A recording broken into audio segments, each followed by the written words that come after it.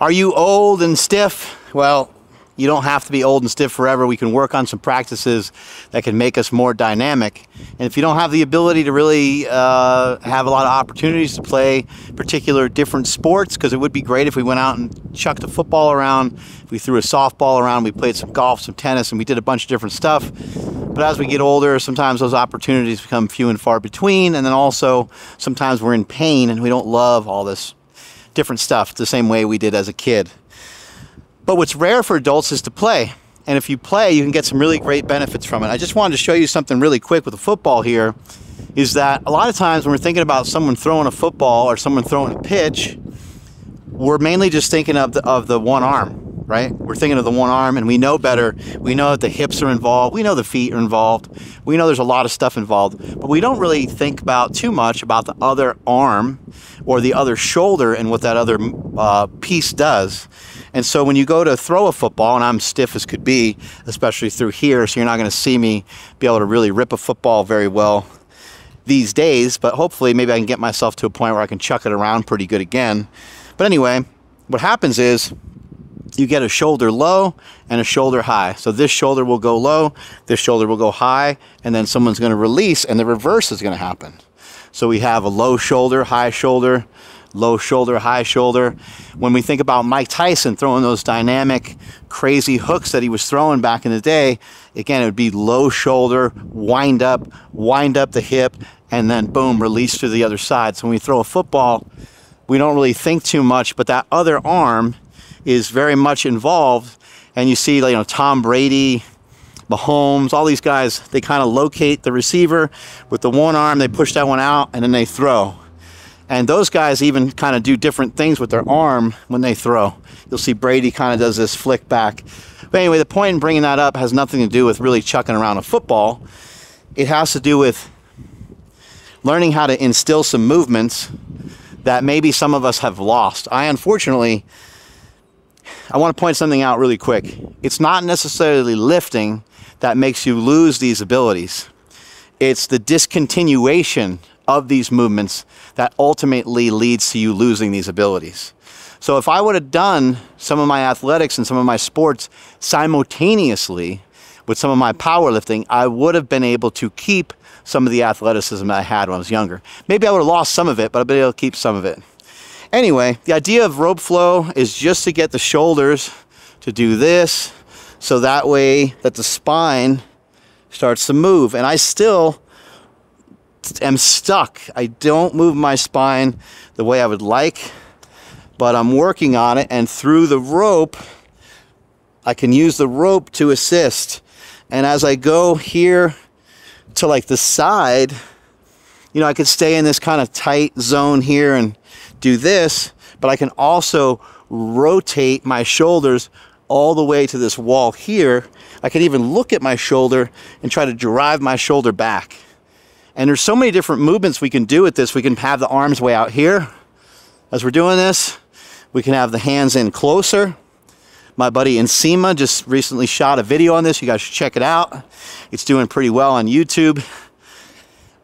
Go and check that out, where he talks a lot about rope flow and where to get these ropes and everything. I think his website is Stronger Human. And I recently have advised a couple of my coaching friends to get into some of this and to check some of this out. And my wife has a group of friends that she trains a couple times a week, and I'm going to buy some ropes for them as well. I think this has tremendous utility. And look, this is just play. Like, you might think that I'm doing this a real particular way, but this can be done real casual. We don't do enough exercise, in my opinion, with casual breathing. A lot of the exercise we do is like, right? This can be done relaxed. I can take my arms high. I can take my arms low. I can pull explosively if I want. Maybe you're a jiu-jitsu guy and you're thinking about, you know, pulling someone's gi, pulling them closer to you, whatever it might be. But we really want to make sure that we're really massaging the body. This is restorative work. This is recovery. Louis Simmons would have loved a movement like this. because he always viewed the sled as restoration. The sled work that we did at Westside was restorative. You can kind of walk lower, you can try to squat down, might start to look a little funky. But just like with play as a kid, you don't worry about looking funky, right? We can kind of pretend we're fencing.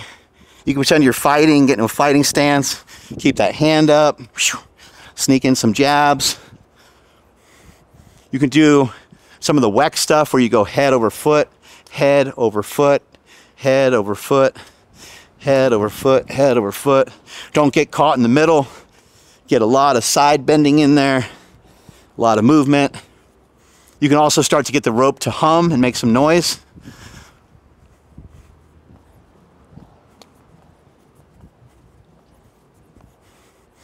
You can just walk with this.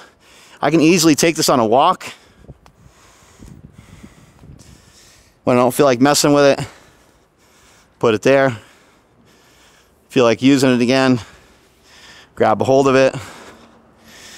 Do some shoulder work, shoulder stability, forward, backwards, backwards walks, backwards talks, upward, little bull riding.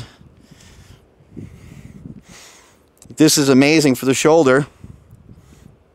Take the whole arm and just let it swing, and just try not to have any slack in the rope.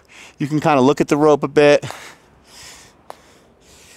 But a big reason why we lose so much of our mobility is we lose a lot of mobility through this region.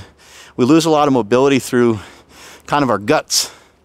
And if you can get that arm to get some good ranges of motion again, if you can keep so as you're rotating this around, you want it to be able to go fluently. But there's a lot of different ways you can do this. You can kind of have your body go with the rope. And if I was out here doing this without the rope, I would be dancing, which would feel super awkward to me. I don't want to dance, but I want to move, and I want to be able to have good movement patterns. And so you can really play with this a lot, though. See, I have this a different way now, and sometimes this gets a little crazy. You might get whacked or smacked with the rope here and there, but it's just a teaching tool. But the more that you rotate, the easier it should be to not have the rope hit you.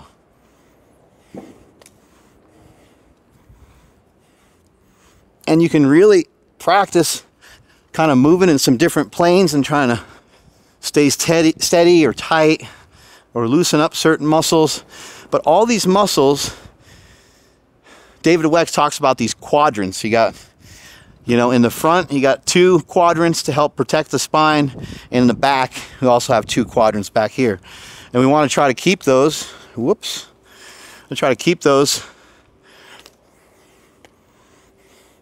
keep those moving, flowing and moving.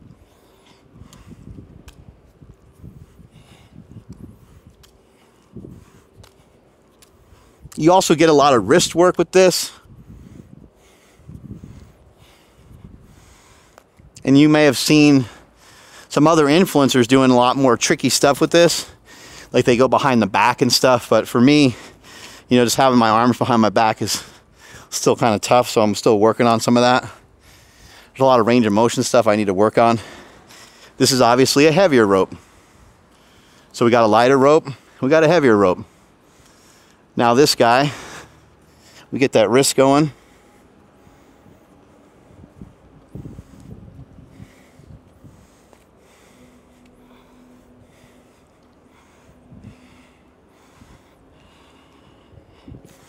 Plus, you get the benefits of being outside. This is something you could obviously do inside, but I really prefer to do it out. We also can stay on the same side and try to figure out how to manage our body weight this way. We can do it underneath, which sometimes can feel harder or stranger or more difficult. Again, occasionally you will whack yourself with this thing.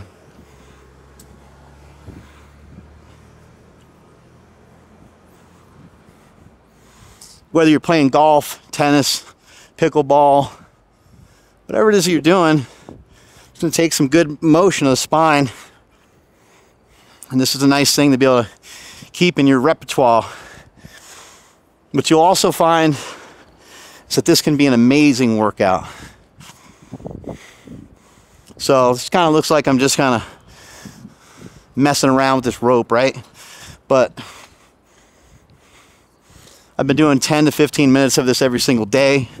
When I was traveling recently to New Jersey and Boston, I brought these ropes with me. Really easy movement to do. Very easy to convince yourself to do a couple minutes of it. Very easy to take on a walk. Very easy to find some space and some room to be able to do it. These ropes are not inexpensive, but it's like, how many of them do you need? You need like 1 or 2, and you don't need to buy them again. So a lot of times people tend to complain about the price of stuff. You can go to Home Depot and try to figure this out, but you're not going to get the same quality. Really move those wrists around, move those elbows around, elbow high, elbow low, elbow high, elbow low. Back and forth, back and forth. Move the feet around. Get into like a wide stance. Try it this way. Get into a closer stance, 1 foot in front of the other. This should be something that you can practice a lot of nasal breathing with. It's also going to improve your grip tremendously. And again, if you want to work, you're someone that's got a whacked out shoulder. My left shoulder, a little compromised with range of motion. I can just start out doing this. Then I can see, okay, get a couple in a row. Here we go.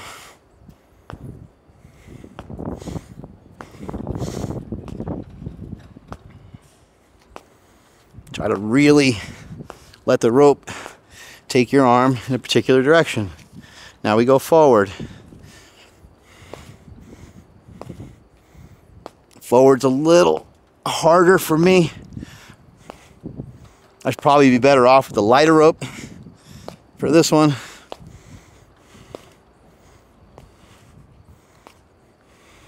You can see how the rope starts to go weird directions, right? But this is only limited to your mind. You can do whatever the hell you want with this. Forward, backwards, underneath. Boom, boom. Get these little uppercuts going. So that's rope flow. There's your intro to it.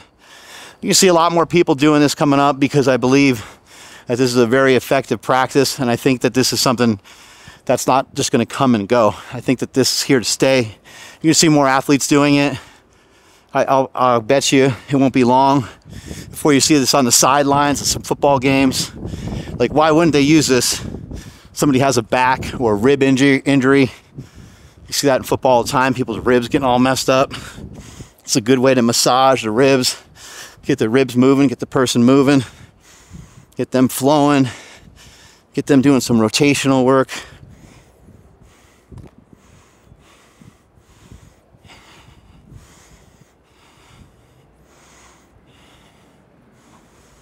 Very peaceful, very calm.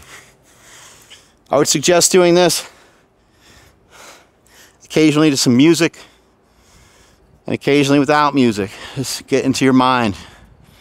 No noise. Just your own flow, your own breathing.